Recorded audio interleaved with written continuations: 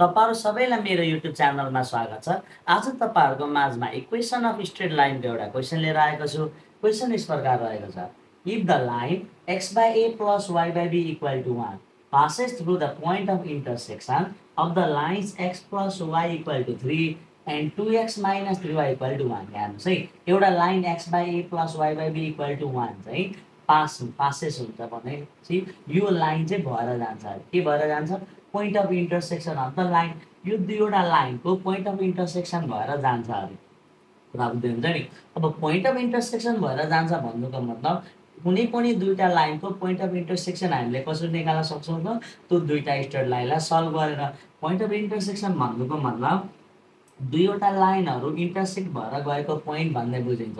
अब कुनै पनि दुईवटा लाइनहरू यदि एकअर्कालाई इन्टरसेक्ट भएर गएका छन् भने त्यस्तो सिचुएसनमा यो जुन इन्टरसेक्सन पोइन्ट छ जहाँनिर दुईटा लाइनहरू काटेको छ त्यो पोइन्ट निकाल्नको लागि हामीले यो दिएको इक्वेसनहरूलाई सल्भ गर्नुपर्छ। कुरा बुझ्नुभयो नि। र इक्वेसन सल्भ गरिसके पछाडि जुन एक्स र वाईको भ्यालु आउँछ त्यो नै यो पोइन्ट अफ इन्टरसेक्सनको भ्यालु हुन्छ। अब यहाँ ध्यान दिएर सुन्नुहोस् है, त यो line x by A plus Y by be equal to 1 भन्ने लाइन चाहिँ यो दुईवटा इक्वेसनहरूको पोइन्ट अफ इन्टरसेक्सन भएर जान्छ अरे। And is parallel to the line y equal to x minus 6 then find the value of A and be भन्दैछ। मजाले ध्यान दिएर सुन्नु है, यो लाइन चाहिँ x by A plus Y by be equal to 1 ठाउँमा भएको लाइन यो दुईवटा इक्वेसनहरूको पोइन्ट अफ इन्टरसेक्सन भएर जान्छ। अनि त्यस पछाडि यो y equal to x minus 6 line सँग प्यारलल भएर जान्छ भने यो ए र बी को भ्यालु चाहिँ कति कति हुन्छ भनेर सोध्दैछ। यस्तो सिचुएसनमा पहिला सुरुमा हामीले यसको पोइन्ट अफ इन्टरसेक्सन निकाल्ने। मजाले ध्यान दिएर हेर्नुहोस् है। Solution we have given equations हामीलाई कुन कुन इक्वेसन दिएको छ हेर्नुहोस् त। First equation x plus Y equal to 3, related equation 1। Second equation 2x minus 3y equal to 1, related equation 2। हेर्नुहोस् है, अब यो दुईटा इक्वेसनलाई हामीले सल्भ गर्नु पर्यो। अब इक्वेसन सल्भ गर्दा हामीहरूले यसलाई इलिमिनेसन मेथड, सब्स्टिट्युसन मेथड दुईटा मध्ये कुनै एउटा मेथड युज गरेर निकाल्न सक्छौँ। यदि तपाईहरुलाई इक्वेसन सल्भ गर्न आउँदैन भने यसको बारेमा इक्वेसन सल्भ कसरी गर्ने भनेर राम्रोसँगले जान्नु छ भने मेरो अगाडिको भिडियोहरू हेर्नु होला। मैले मेरो अगाडिको भिडियोमा इलिमिनेसन मेथड र सब्स्टिट्युसन मेथड दुईटैलाई राम्रोसँगले बुझाएर राखेको छु। त्यो भिडियो हेर्न चाहिँ नछुटाउनु होला है। अब ध्यान दिएर हेर्नु त। यसलाई सल्भ गर्नको लागि पहिला यसलाई सल्भ गर्नको लागि हेर्नुहोस् त, इलिमिनेसन मेथडबाट सल्भ गर्ने हो भने पहिला यसको टर्म हेर्नु पर्यो। यहाँ x छ, यहाँ 2x छ, भनेपछि यतिकै त सल्भ हुँदैन। त्यसैले इक्वेसन 1 लाई 2 ले र इक्वेसन 2 लाई 1 ले मल्टिप्लाई गरौँ। यहाँ है मैले यसलाई किन यसरी मल्टिप्लाई गरेँ त? किनकि यदि टर्महरू बराबर छैन भने पहिला सुरुमा इक्वेसनको कुनै एउटा x र y टर्म बराबर बनाउनु पर्छ। यहाँनिर मैले x टर्म बराबर बनाउन खोजेँ। अब टर्मलाई बराबर बनाउन खोज्दा इक्वेसन 1 को कोएफिसिएन्टले 2 लाई र 2 को कोएफिसिएन्टले 1 लाई मल्टिप्लाई गर्नुपर्छ। बुझ्नु है, ठ्याक्कै अपोजिट है। 1 को कोएफिसिएन्टले 2 लाई र 2 को कोएफिसिएन्टले 1 लाई मल्टिप्लाई गर्नुपर्छ। अब यहाँ मैले x लाई लिएको हुनाले यहाँ इक्वेसन 1 मा x को कोएफिसिएन्ट केही छैन भने कति हुन्छ? 1। त्यसैले इक्वेसन 2 लाई 1 ले मल्टिप्लाई गरेको। अनि इक्वेसन 2 को x कै कोएफिसिएन्ट कति छ त? हाम्रो 2 छ।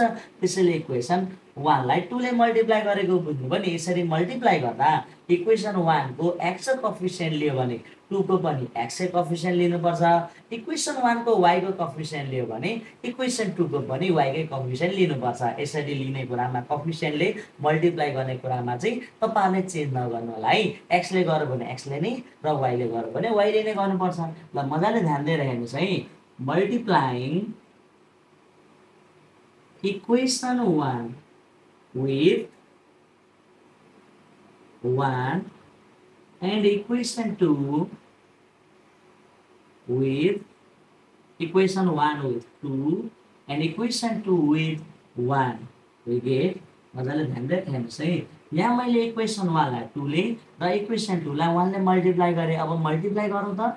यसरी मल्टिप्लाई गर्दा यो मल्टिप्लाई गर्ने नम्बरले इक्वेसनको सबै टर्मसँग मल्टिप्लाई गर्नुपर्छ। यहाँ है, यहाँ 2 छ, 2 इन्टु x गर्दा 2x, त्यस्तै 2 इन्टु y गर्दा 2y, अनि 2 इन्टु 3 गर्दा कति हुन्छ? 6। त्यस्तै 1 लाई पनि गरौँ त। 1 इन्टु 2x गर्दा 2x, 1 इन्टु 3y गर्दा 3y, 1 1 जा 1। अब हेर्नुस् त यति गरिसके पछाडि टर्म के आयो इक्वल आयो। अब टर्म इक्वल आयो भने साइन हेर्ने। यदि साइन सेम छ भने साइन सेम भन्नुको मतलब यदि इक्वल टर्महरुको साइन प्लस प्लस वा माइनस माइनस छ भने त्यस्तो सिचुएसनमा इक्वेसनहरुलाई सबट्र्याक्ट गर्ने कुरा दिनुभयो नि। तर यदि साइनहरु डिफरेन्ट छ, डिफरेन्ट भन्नुको मतलब एउटाको प्लस र अर्कोको माइनस, साइन डिफरेन्ट भएको छ भने त्यस्तो बेलामा इक्वेसनहरुलाई हामीले एड गर्नुपर्छ। यदि साइन सेम छ भने चाहिँ त्यस्तो सिचुएसनमा हामीले इक्वेसनहरुलाई सबट्र्याक्ट गर्नुपर्छ। अब इक्वेसनलाई सबट्र्याक्ट गर्दा सेकेन्ड इक्वेसनको साइन चेन्ज हुन्छ। 2x 2x क्यान्सल र 2y + 3y भनेको कति हो 5y = 6 - 1 भनेको 5 और y = 5/5 भनेपछि कति आयो 1 आयो। अब यसरी y को भ्यालु आइसके पछाडि त्यो भ्यालुलाई 1 वा 2 मध्ये कुनै एउटामा राख्ने है। Putting the value of y in equation 1 we get, मैले यसलाई इक्वेसन 1 मा राखे। तपाईहरुले इक्वेसन 1 नत्र 2 जुनसँग पनि राख्न सक्नुहुन्छ है, एउटै एन्सर आउँछ।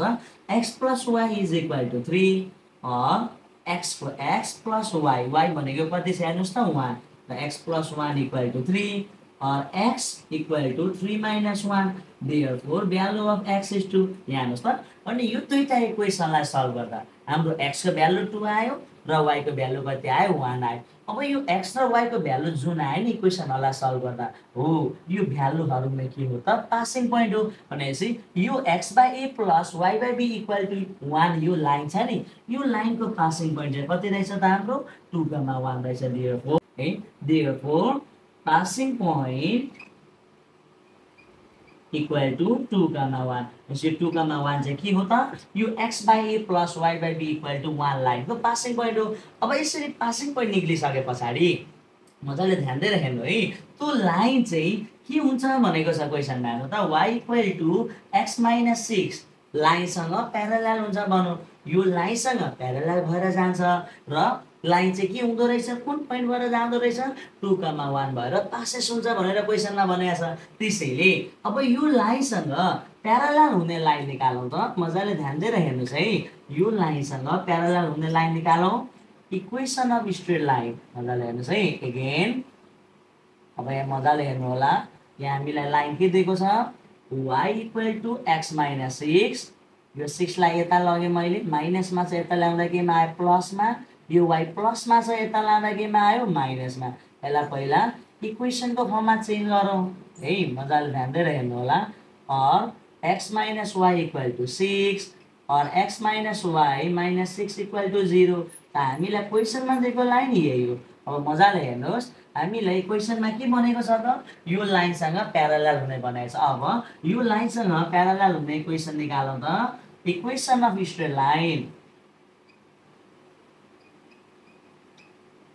लाइन parallel to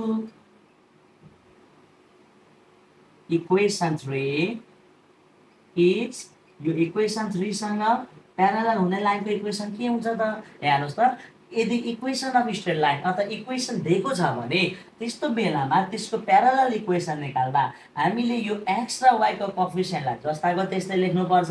सिर्फ यसको कन्स्टेन्ट चाहिँ चेन्ज गर्नुपर्छ है, कन्स्टेन्टको ठाउँमा के राख्ने, किनकि प्यारलल केसमा के हुन्छ त हाम्रो स्लोप बराबर हुन्छ। स्लोप बराबर हुने भएकोले कन्स्टेन्ट मात्र चेन्ज हुन्छ, यो कुरा तपाईहरुले ख्याल गर्नुस् है। त्यसैले प्यारलल इक्वेसन निकाल्दा हामीले जहिले पनि x र y टर्मलाई जस्ताको त्यस्तै राख्नुपर्छ र कन्स्टेन्टलाई मात्र चेन्ज गर्नुपर्छ।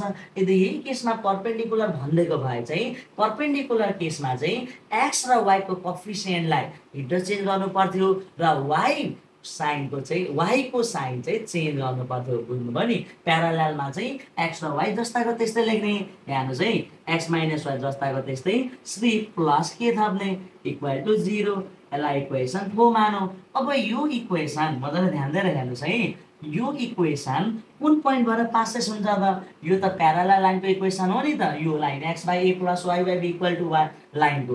अब यो लाइन चाहिँ यो 2, 1 भएर पासेस हुन्छ रे कुरा बुझ्दै हुन्छ नि। अब 2, 1 भएर पासेस हुन्छ भने के को भ्यालु के हुन्छ त मजाले ध्यान दिएर हेरौँ। Equation 4 passing through the point कुन पोइन्ट भएर जान्छ भने हाम्रो 2, 1। सो 2, 1 भएर गयो भने हाम्रो के भयो यो x - y + k = 0 x को ठाउँमा 2 लेख्नु पर्यो माइनस y को ठाउँमा 1 लेख्नु पर्यो k = 0 1 + k = 0 भने पछाडी हेर्नुस् त therefore value of k is -1 मजाले बुझ्नुस् है। अब k को भ्यालु -1 आयो भने यो k को भ्यालुलाई हामीले कहाँ राख्नु पर्यो इक्वेसन 4 मा putting the value of k in equation 4 we get equation 4 मा यसको भ्यालु राखौं त इक्वेसन 4 के छ हाम्रो x - y मजाले ध्यान दिएर हेर्नु होला है x - y + k = 0 थियो और x - y k को भ्यालु हाम्रो -1 आएको छ = 0 त यो लाइन के हो त हाम्रो प्यारलल लाइन हो यो लाइनसँग प्यारलल हुने लाइन हो। अब क्वेशनले के भन्दैछ भने यदि यो लाइन चाहिँ योसँग प्यारलल र यो पोइन्ट यो दुईटाको इन्टरसेक्टिङ पोइन्ट भएर जान्छ भने a र b को भ्यालु के हुन्छ भन्दैछ हैन यो x/a + y/b = 1 लाइन भनेकै के हो त x - y - 1 = 0 अब यसरी प्यारलल लाइन निस्किसके पछाडी यो जुन लाइन छ नि इक्वेसन हो यो लाइनलाई चाहिँ यो x/a + y/b = 1 को फर्ममा चेन्ज गर्ने कुरा बुझ्नुभयो नि यसलाई यो फर्ममा चेन्ज गर्ने यो फर्म भन्नुको मतलब यसलाई हामी के भन्छौं डबल इन्टरसेप्ट फर्म यसलाई डबल इन्टरसेप्ट फर्ममा चेन्ज गर्ने कुरा बुझ्नुभयो नि। अब यसलाई डबल इन्टरसेप्ट फर्ममा चेन्ज गरौँ त कसरी हुँदो रहेछ मजाले ध्यान दिएर हेर्नुस् है और यो -1 लाई यता लगाऊ x - y = 0 + 1 हेर्नुस् है x - y = 1 अब यहाँ ध्यान दिएर हेर्नु त यसलाई x/a + y/b = 1 को फर्ममा ल्याउनु छ पछाडी त 1 छँदै छ यहाँ x/a यहाँ y/b छ बिचमा प्लस साइन छ त यसको मुनि डिनोमिनेटर केही छैन भने कति हुन्छ 1 हुन्छ यहाँ हामीले प्लस साइनले भएकोले यसलाई हामीले प्लस y/-1 पनि लेख्न सक्छौं हेर्नुस् त यसरी लेख्न सक्छौं नि यसलाई किनकि यो प्लस इन्टु माइनस गर्दा के हुन्छ माइनसै हुन्छ र y लाई 1 ले डिभाइड गर्दा पनि y नै हुन्छ। अब ध्यान दिएर हेर्नुस् त यो x/1 + y/-1 = 1 कुन फर्ममा गयो हाम्रो x/a + y/b = 1 को फर्ममा गयो। अब यसलाई कम्पेयर गर्ने कुरा बुझ्नुभयो नि comparing this equation with केसँग compare गर्नु पर्यो हामीले x/a + y/b = 1 we get यो इक्वेसनलाई हामीले x/a + y/b = 1 सँग कम्पेयर गर्ने। अब हेर्नुस् त यहाँनेरि a छ x को मुनि है डिनोमिनेटरमा यहाँ x को मुनि डिनोमिनेटरमा के छ 1 त्यसै a = 1 हुन्छ त्यसैगरी यहाँ y को मुनि डिनोमिनेटरमा -1 छ त्यसै यहाँ y को मुनि डिनोमिनेटरमा b छ भनेपछि b = के हुँदो रहेछ -1 हुन्छ। यस्तो सिचुएसनमा यो a र b को भ्यालु के आउँदो रहेछ 1 र -1 आउँछ कुरा बुझ्नुभयो नि यसरी हामीले यो खालको क्वेशन आएमा सल्भ गर्न सक्छौं। मलाई आशा छ आज मैले सिकाएको कुराहरू तपाईहरुले राम्रोसँगले बुझ्नुभयो होला। म यसरी नै तपाईहरुको माझमा नयाँ जानकारीमूलक भिडियोहरू लिएर आउने नै छु।